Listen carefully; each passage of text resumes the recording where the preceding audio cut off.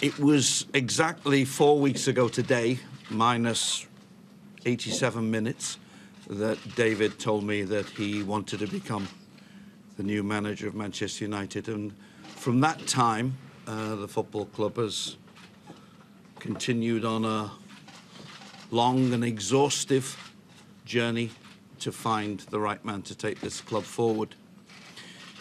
During the 4 weeks, I have to say, I've met some of the finest individuals you could possibly meet in football. The finest of them is sitting next to me now, and it's a great relief, joy, and it is seriously exciting to me that Roberto Martinez has agreed to be the next manager of Everton Football Club. I just want to say one thing before I ask Roberto to say a few words. Right at the start of this, when I was doorstepped, a couple of hours after David had left, I said that the fans would play an important part in the choice of the next manager. And I've listened to the fans for the last 4 weeks, and their voices have come over loud and clear, and I'm very pleased to say that in the end they've said, look, you got it right last time. We'll leave it to you, 90% of them. Well, to the Evertonians, and this is what this appointment is all about, if you'd been at the meetings, the conversations that I've had with your new manager, you would be as thrilled, as excited, as buoyed, and as in awe as I have been. It's been a great introduction for the pair of us. And again, great words. The new manager of Everton Football Club, Roberto Martinez. Thank you, Mr. Chairman.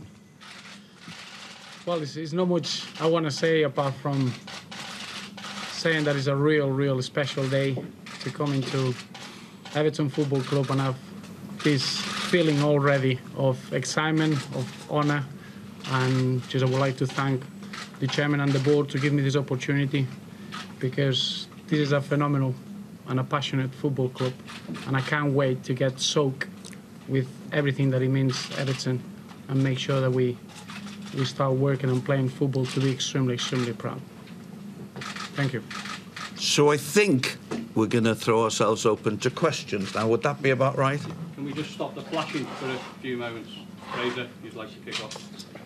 Roberto, it seems like it's taken quite a while, but you finally got the deal done and got the job. There have been numerous opportunities over the past few years for you to perhaps join other clubs. So why was it that you decided that Everton was the right one for you? Well, it's simple. It's just it came in a natural way. I know that it's been a lot of talking. Most of that talking has always been in the outside, in the media. It's been a phenomenal time at Wigan. I enjoyed every single second of it. After 4 seasons, this was the right time. And after I met the chairman, I knew that Everton was the right football club. So it's been just a natural transition, and it's the right time now to be involved in such an exciting challenge. You're filling a very big pair of boots in David Moyes having left for Manchester United. How much pressure does that put on you? Because clearly Moyes was a big hero here for many years, and you'll be expected to do similarly great things. Yes, huge pressure, but I'm extremely proud of that pressure, because that means that what David Moyes has done at Everton in the last 11 years is set real standards, and what is produced is giving an incredible platform for the next man to continue. And I feel that I'm very lucky and very fortunate to be able to carry on that work that is done over the years. But what is done is giving Everton an identity, is giving an incredible standards, and all I want to do is try to be humble enough and hard-working enough to take that magnificent job into the next level. How much of a wrench was it for you to leave Wigan? Well, it's always difficult. Every time you're involved in football, I believe in human relationships, and you create them.